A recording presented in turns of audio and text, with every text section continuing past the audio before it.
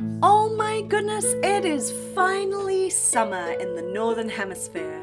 That means we get to say bye to our coats, scarves, boots and hats, and finally enjoy that beautiful sunshine and enjoy being outdoors a little more.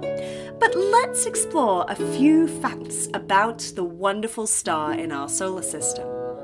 Firstly, the Sun is pretty old. It's about 4.5 billion years old at this point, which we estimate to be about halfway through its lifespan. The type of star that our Sun is also a yellow dwarf star, which is an interesting name because it's definitely quite large compared to us here on Earth. In fact, it's about 100 times wider than the Earth and about 10 times wider than Jupiter, the biggest planet in our solar system. It is also the only star in our solar system, and as the center, it controls the center of gravity. As such, everything revolves around it, including planets, asteroids, comets, and even teeny tiny bits of space debris. Trying to measure a day on the Sun is pretty complicated because of the way it rotates.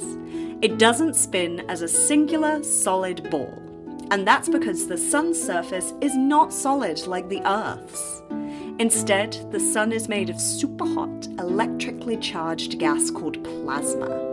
This plasma rotates at different speeds at different parts of the Sun. At its equator, a Sun will complete one rotation in 25 Earth days, whereas at the poles, the Sun will rotate once on its axis every 36 Earth days. Above the Sun's surface are its thin chromosphere and the huge corona, otherwise known as a crown. This is where we see features such as solar prominences, flares, and coronal mass ejections. The latter two of these are giant explosions of energy and particles that can reach Earth. Our Sun does not have any moons, but it is orbited by 8 planets, at least 5 dwarf planets, tens of thousands of asteroids, and perhaps 3 trillion comets and icy bodies. We currently have several spacecraft that are currently investigating the Sun, which include Parker Solar Probe, Stereo, Solar Orbiter, SOHO, Solar Dynamics Observatory, High Node, Iris, and Wind.